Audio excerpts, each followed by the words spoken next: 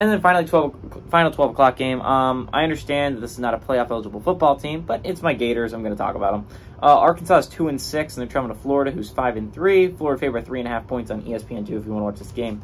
KJ Jefferson's gone 143 of 219, thrown for 1,547 yards and 14 touchdowns to 7 interceptions. And this is for bowl game live. This is what Arkansas is fighting for here. Rashad Dubinion has had 79 carries for 260 yards and a touchdown. And Andrew Armstrong's had 43 catches for 520 yards and 4 touchdowns. Graham Mertz for the Gators gone 195 of 257, thrown for 2,127 yards, 14 touchdowns, 2 interceptions. Montrell Johnson Jr.'s had 94 carries for 520 yards and 4 touchdowns. And Ricky Pearsall has had 50 catches for 718 yards and 3 touchdowns. Florida's 10-2 against Arkansas all the time. Last game did go to the Gators in 2020. Arkansas has never went on the road and beaten Florida and Gainesville. Never beaten them in the swamp.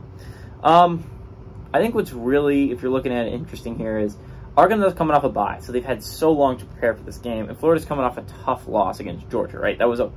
They got their butts kicked. It was a rough one, considering a lot of people had them as a trendy upset pick in that game, me included.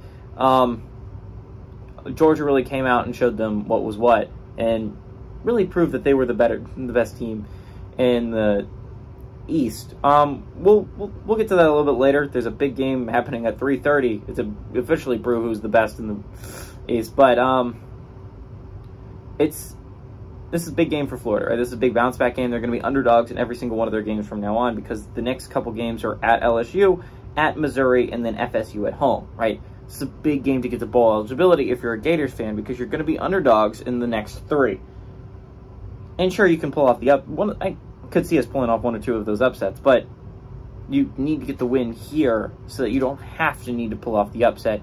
I think Graham's going to want a bounce-back game. I feel like Montrell's going to want a bounce-back game. I feel like this whole team's going to want a bounce-back game after making some big-time mistakes against Georgia and really getting their butts kicked. I like Florida to win and cover at home. Plus, they're at home. Florida always plays really good football at home.